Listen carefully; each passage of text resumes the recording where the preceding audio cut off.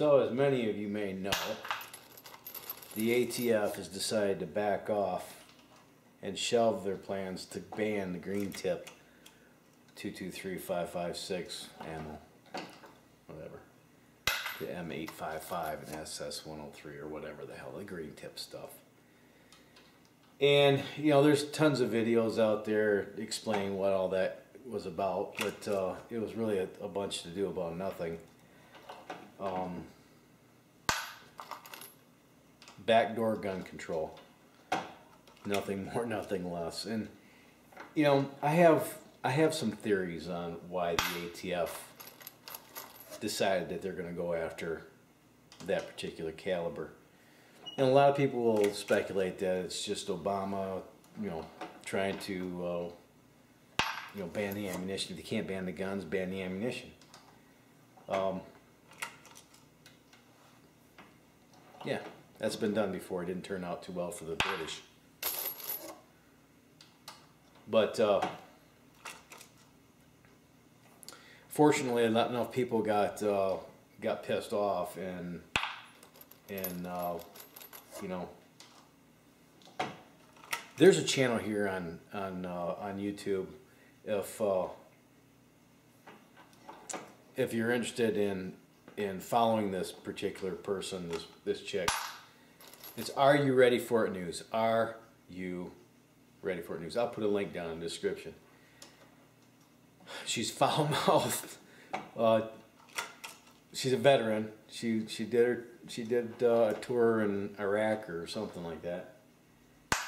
But she has made it her mission in life to track what the government's doing legislatively. So I subscribe to her because she was one of the first people to inform me about ATF's intention to ban that ammunition.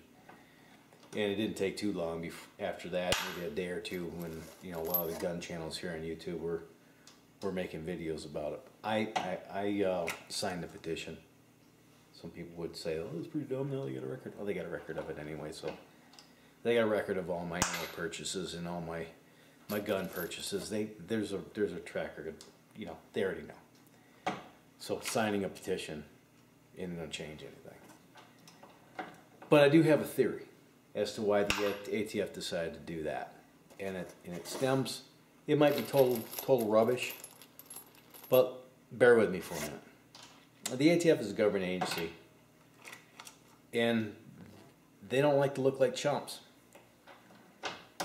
This all came about shortly after they made a ruling on the SIG brace. And the controversy over the SIG brace came about when somebody was wrote the letter to the ATF asking if it was legal to shoulder a SIG brace. And it all came down to intent. What was your intention? If you were intending to build a short barrel rifle and get around paying the $200 tax stamp for a short barrel rifle, because you can own a short barrel rifle, you just got to pay you got to pay the ATF $200. They want their money.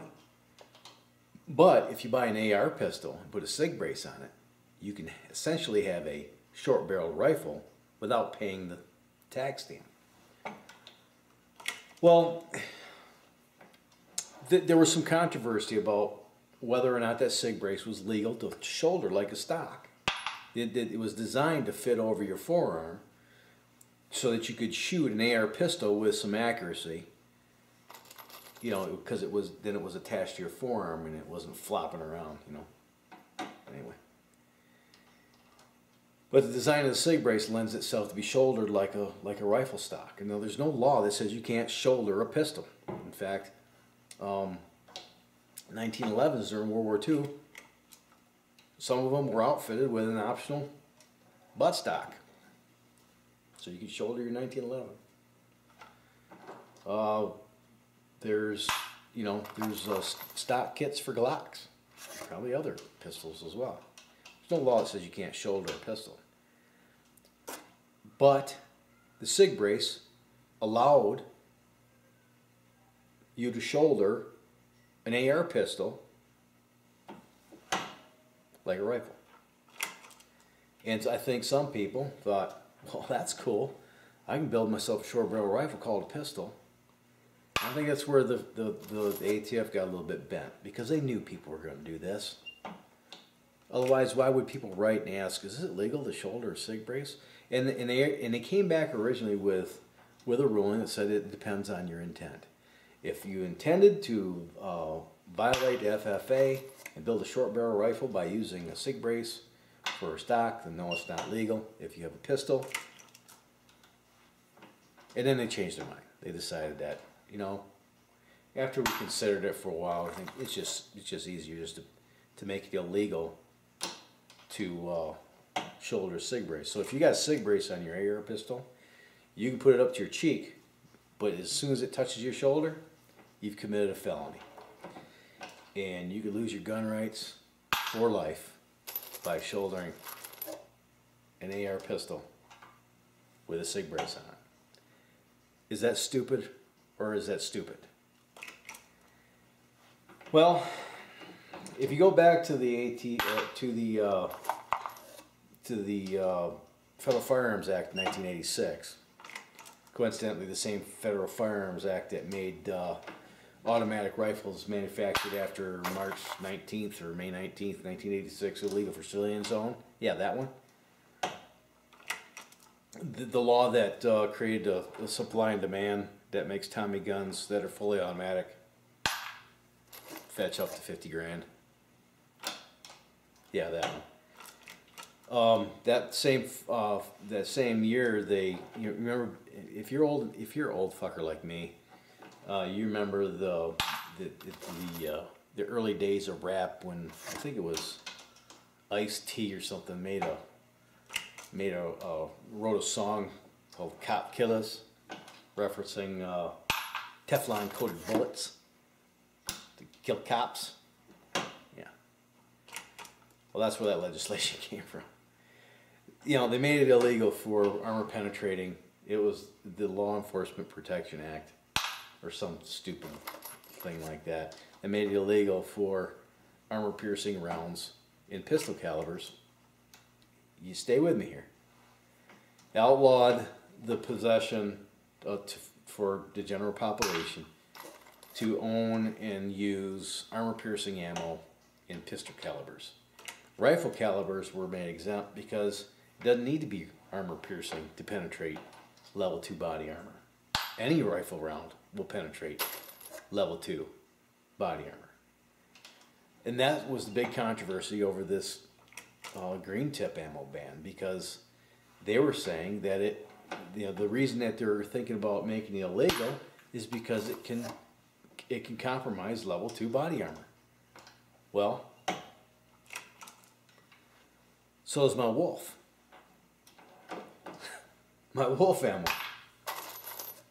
It doesn't need to be green tip ammo. Any 223 ammo is going to compromise body armor. In fact, Tim over at Military Arms Channel did a ballistics gel test using green tip or just rifle ammunition to see if it compromised. And 223 shot right through the body armor and all the way through the ballistics block. So yeah, that, you know, it was an attempt. Many would say that it was ATF. It was the ATF attempting to solve a problem that didn't exist. I think it was the ATF just trying to take out their frustrations over all this bullshit over the AR rifle platform, because people are building them into pistols now. And now that it's an AR pistol, now that means 223 and 5.56 are potential pistol calibers. If you did your part and you made your intentions known to the ATF, congratulations. The fight's not over yet. We need to be a little more diligent, because now the Supreme Court has ruled that they don't need to put it up to public opinion anymore. They can just make a rule change.